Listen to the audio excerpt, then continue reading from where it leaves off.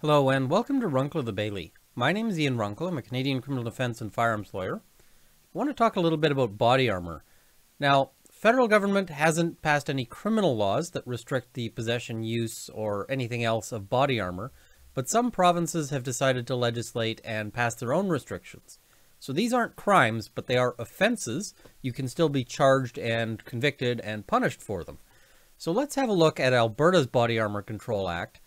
This is one example. Now, if you're in another province that has decided to restrict it, you're going to want to look at your own province's legislation. If you want, leave a comment, say, hey, can you look at this province? And maybe I can do that in a follow-up video. But for right now, I live in Alberta, so let's look at the Alberta rules. So this is the Body Armor Control Act. And the first thing I sort of want to look at is what does it say I can and can't do? And that is found in Section 3. Subject to Section 4, so there's a bunch of exceptions, no individual shall possess body armor without a valid permit issued under this act. The next thing I want to know is, what does body armor mean when they say that I can't have body armor? So I go back up, have a look at the definitions, and it says, body armor means a garment or item, so it's not just limited to, things you put on, but this would specifically include, for instance, plates for a plate carrier. Designed, intended, or adapted for the purpose of protecting the body from an item or object used to or adapted to stab, pierce, puncture, or otherwise wound the body.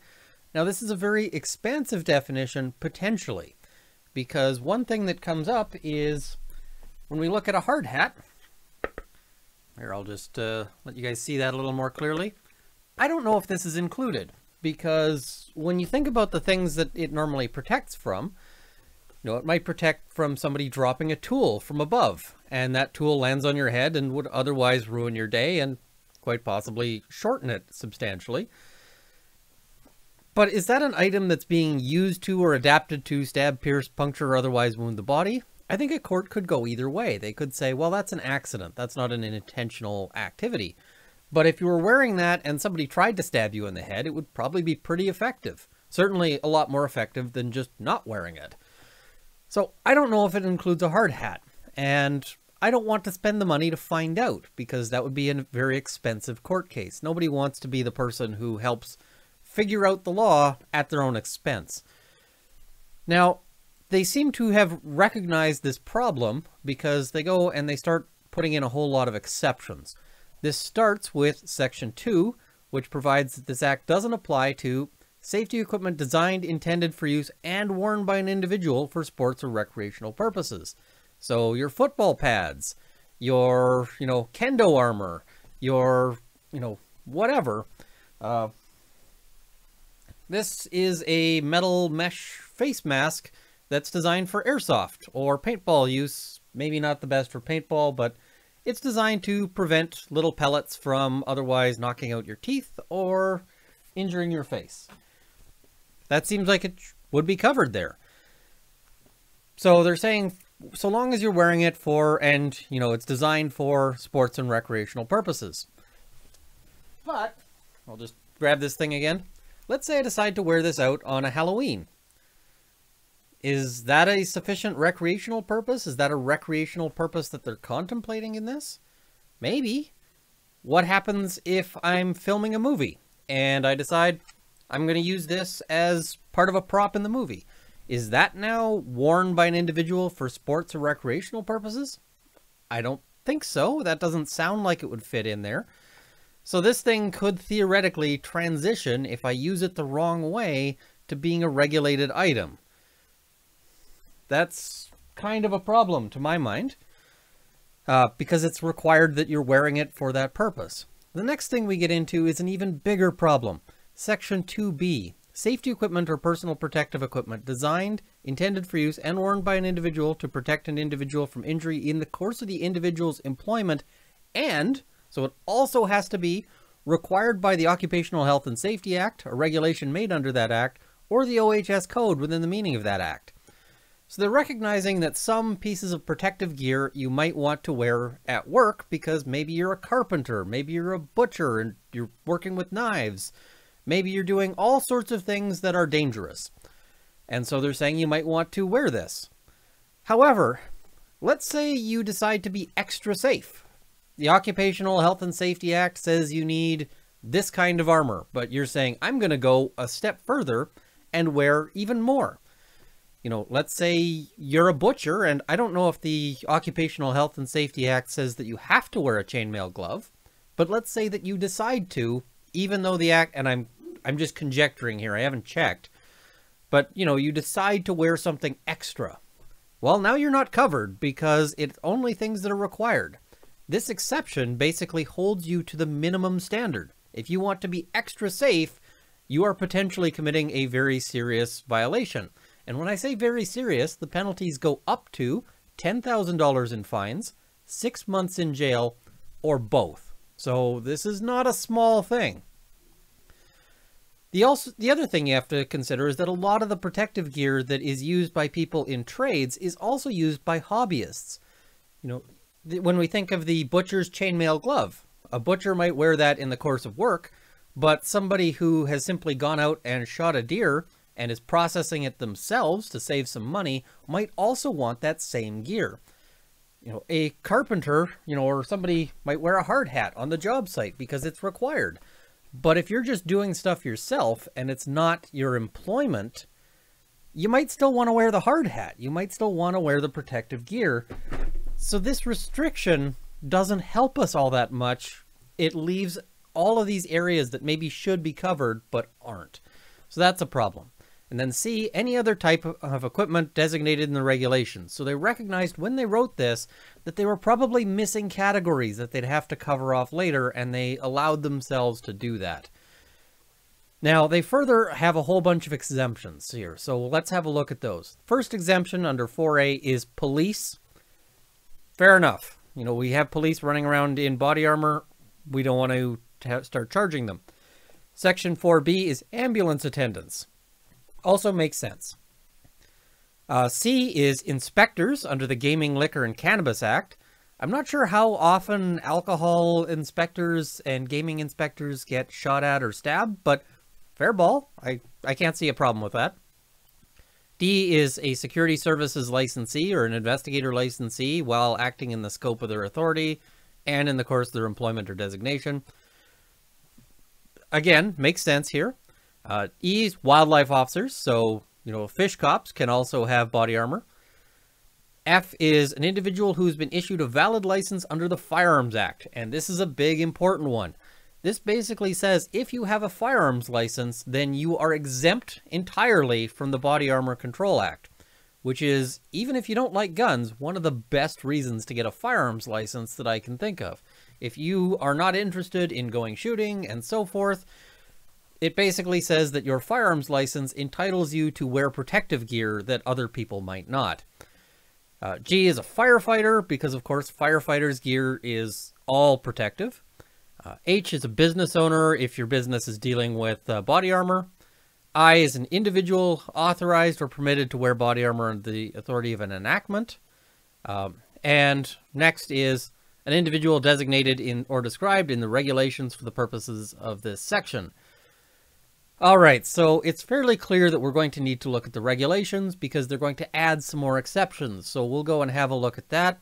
The first set of exceptions is medieval or historical personal armor or reproduction of the same in a whole lot of contexts. So this is if you're doing a reenactment or a sporting event. This section here is for if it's on display. This is for if it's going to a museum, or if it's for restoration or research, or used for a collection display, costuming, or decoration, and anything that is a historic art or a historic item that is collected and stored by a museum. So if you've got a World War II flak jacket in a museum, that museum owner is not potentially looking at 6 months in custody. Note that this is a regulation that was brought in afterwards, so this is something they missed initially. Good that they fixed it, but it shows how expansive this rule can be and how it can catch sort of unintended behavior. So the next, they had to put in more individual exceptions. First, public officers, as described in section 117.07 of the Criminal Code, which probably isn't you, but maybe you'll want to look at it. Next is individuals or museums who are collectors of these things. So again, medieval or historical armor sort of gets broad exceptions. essentially there's a whole lot of exceptions for, medieval armor, for plate mail, for chain mail, etc. So if you're a LARPer, this probably isn't going to affect you, but you are going to want to read this very carefully to make sure that you are within those exceptions, or just get a firearms license, because that way you don't have to worry about it. Firearms license is really the best way to go here. Next is if you're involved in farming or ranching operations while engaged in those farming or ranching operations. So Alberta's got a fairly substantial tradition of respect and, fondness for our farmers and ranchers. So that goes in there. Next is individuals performing in an exhibition, stampede, rodeo, fair, or sporting event. Calgary Stampede come to mind. So that got covered off in there. They didn't want to ban the Calgary Stampede. And then this one is actually a later addition. So when they first put out these, the first batch of regulations, this wasn't in there. They had to add this in later. This is individuals working directly with police officers where body armor is required by the police service policy. This is ride-alongs. What was happening is police have a policy now where they say if you want to do a ride-along with the police, then you have to wear body armor just in case, somebody shoots at them. They don't want to get sued because they had somebody riding along with the police who wasn't wearing the same sort of protective gear the police are. But the Body Armor Control Act, up until they updated the regulations, said you can't. So they had to fix that. Bit of a problem. So that's sort of our list of exceptions and so forth. Now, let's stop a little bit and think about the philosophy here, because what they're banning is protective gear. And the idea that they had is that they were seeing sort of gangsters wearing, or owning this stuff. Maybe they're concerned about other gangsters who are going to shoot at them, or maybe they were concerned about the police shooting at them. So they said, let's restrict this. Now, the penalties here in terms of the fines and, gangsters don't typically care that much about fines because they tend to have income that is very difficult for the government to go after. You can't garnish a drug dealer's wages. They're just, they're not filing tax forms. They're not any of that stuff. And 6 months is not really a big penalty when you're comparing it against somebody who's worried about getting killed. Most of us would rather do 6 months in custody than die. If you had to make the choice, it's not a hard choice. So in terms of the actual sort of threat to bad actors, it's not that much of a threat.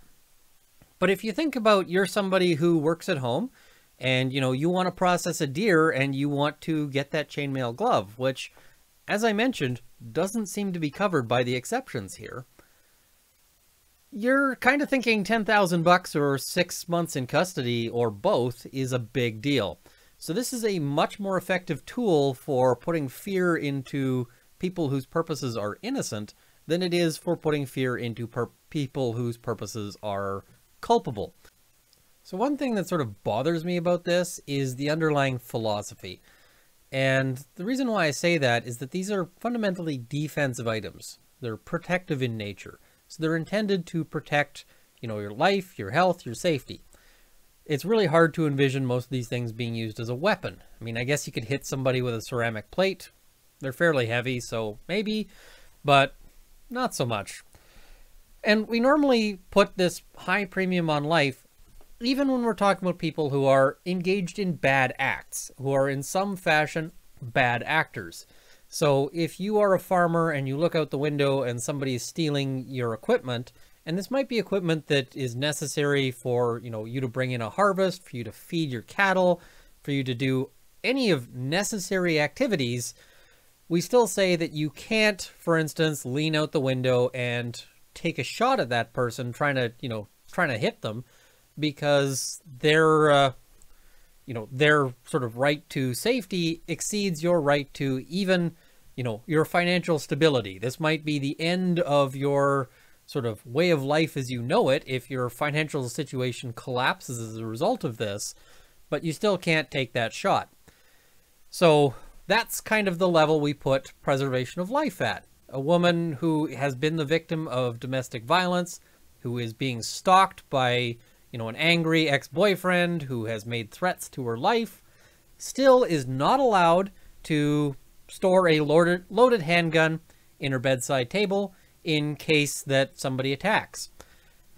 Ian Thompson was ultimately acquitted, but the police dragged him through the ringer after people threw firebombs at his house and he used a firearm in self-defense, killing nobody. So that's kind of the premium that we put on sort of the safety of even people involved in bad acts. Now, one of the big proponents of this body armor regulation tends to be police forces, and one of the arguments they make is, listen, if people are wearing body armor and we shoot them, then they might not die. And normally society's philosophy is, okay, good. But apparently not when it's the police shooting somebody. When the police shoot somebody, it's important that they die for some reason. So I kind of have a problem with the sort of differential treatment there. And if we think, another argument that gets made is, you know, gangsters are shooting at each other, and if they're wearing body armor, then maybe they won't die. And I go, well, yeah, the whole point behind the rule that says that they can't shoot at each other is that maybe they'll die. So now them dying is a bad thing? Or is it a... I don't understand. Let's make up our mind as to where we want to land in terms of the, you know, is criminals surviving a good thing or is it a bad thing? Let's kind of decide this as a society. Especially because, as mentioned before, these rules tend to apply or to sort of ward off criminals a lot less than they do sort of the average person. So let's kind of decide what we value, where we value life here when we're coming up with these rules. Is it that protection of life is paramount, in which case maybe get off our grill about having body armor? Or is it we don't care about protection of life, in which case, you know, maybe we should cut Ian Thompson a bit of a break and not charge him when people are firebombing his house and he's trying to defend, you know, his life by not shooting anybody. So that just is one of these frustrations. I know you've seen me express many frustrations, and one of the things about understanding the law is that sometimes it becomes frustrating because the law doesn't always make sense. It's not always internally consistent, and it doesn't always accomplish what it sets out to accomplish. It doesn't always do what even the people who wrote it want it to do. And I think this is an example. Now I'll note here again, this is Alberta's body armor control legislation. Different provinces have different rules. I haven't looked at all of them, but they have different definitions for what they count as body armor. They have different exceptions. They have different exemptions. So if you are in a province that has body armor control rules, you're going to want to look at your province's rules. And if you are contemplating some activity, you may want to talk to a lawyer about that.